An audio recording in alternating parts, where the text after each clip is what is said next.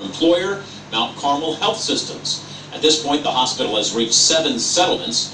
His lawyer said Husel was providing comfort care to dying patients, not trying to kill them.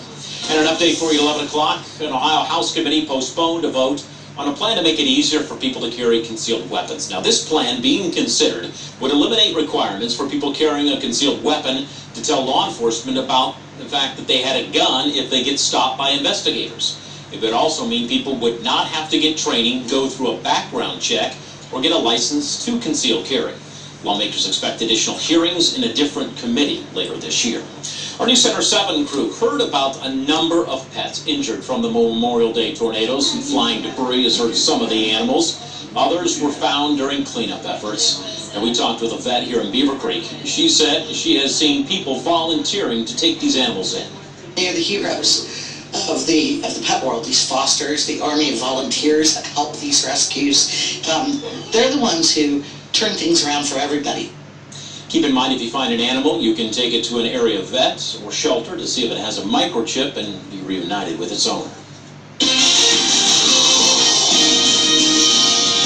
McCall back with us. I don't think I've ever been so happy to see just quiet now on Live Doppler 7 based on what we saw this afternoon. I agree. We had so much rain, and we started to see all those videos and photos of all the flooding across the northern part of our viewing area. And it will take a little bit of some time for that water to recede. And because of that, we still have that flash flood warning in effect for Mercer, Allglaze, northern Shelby County until 1:30 in the morning, and Logan County until 1:45. And these warnings have been extended because the water is still there and it is taking some time to recede. So we'll see if the National Weather Service allows these to expire at their set times, or if they perhaps extend them once again.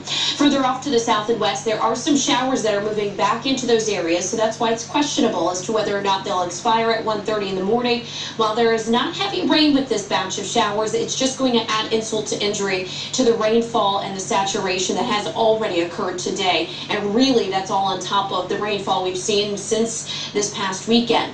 Area of low pressure to our west, you can see the counterclockwise flow around it. That low pressure continues to lift to the east-northeast and will bring in rounds of showers at times tonight and again through your day on Thursday. Good news is we are losing the energy, so the threat for thunderstorms is diminishing, but there may be a few rumbles of thunder again tomorrow, and that's just going to enhance some of that rainfall at times during the day. Flash flood watch continues until 8 o'clock tomorrow evening because of that potential for more of those downpours to work on through. As far as the flooding threat is concerned, here are a few things you need to think about. If you are going to be out late tonight or early tomorrow morning in the darkness hours, flooding may be difficult to see, so just take your time getting to where you need to go and just be a little bit careful, especially if you know some of those spots that typically take on water.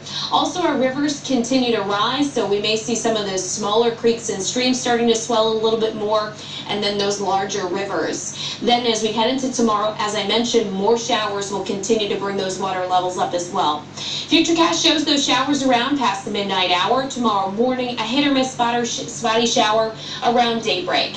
Then by lunchtime, we'll have a better chance for more showers and downpours. As you can see, we start to warm things up, and that allows us to enhance those shower and thunderstorms.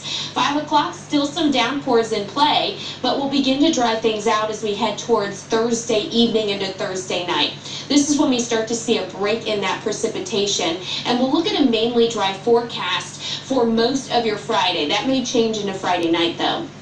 Overall rainfall estimates, and this is from this point on until Thursday night, 1/2 inch to nearly an inch more possibly in some spots. So that's why we still have that flash flood watch in effect through tomorrow evening, because if we do get some of more of those heavier enhanced rainfalls, that we could see that flash flooding threat once again. River levels right now, most of them are in action stage, but I did see Sydney is expected to go back into minor stage probably late tonight and before daybreak tomorrow morning. So we'll watch those levels as we continue into tomorrow as well. And meteorologist Dante Jones will have the latest at daybreak at 4:25. Now Friday for the air show, if you're headed to the parade, it will be fine. Saturday and Sunday, fair conditions conditions, there will be some spotty showers and storms at times. Saturday morning, there may be some ongoing showers, but as we head towards the afternoon, we may even have a break in that precipitation. So the latter part of your Saturday for the air show will be a little bit better than where you start. We'll see more showers and thunderstorms at times as we head into your day on Sunday. You'll see them once again in the morning, perhaps a little break once again towards midday and early afternoon. 74 degrees tomorrow, storm tracking alert with that flooding threat still in play. 78, summer begins on Friday. We'll have more storms back in the forecast through the weekend into early next week. And again, Dante Jones is going to be up bright and early at 4:25 to get you going for your Thursday. The Vector Dayton Air Show is this weekend at Dayton International Airport, and today News Center 7 joined Team Oracle for some practice. Sean Tucker returns this year with former student Jessie Panzer as his new wing person, and she was part of the Stars of Tomorrow group Tucker instructed in 2005. The air show is Saturday and Sunday there at the airport.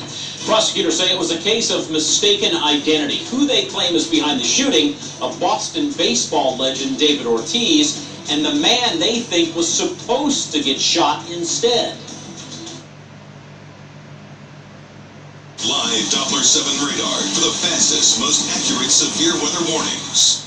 Before your day starts, a massive fire in Harrison Township. News Center 7 is on the street. Traffic is now completely blocked. Working to bring you answers. Giving you live Team 7 coverage from all angles. Start every day with coverage you can count on.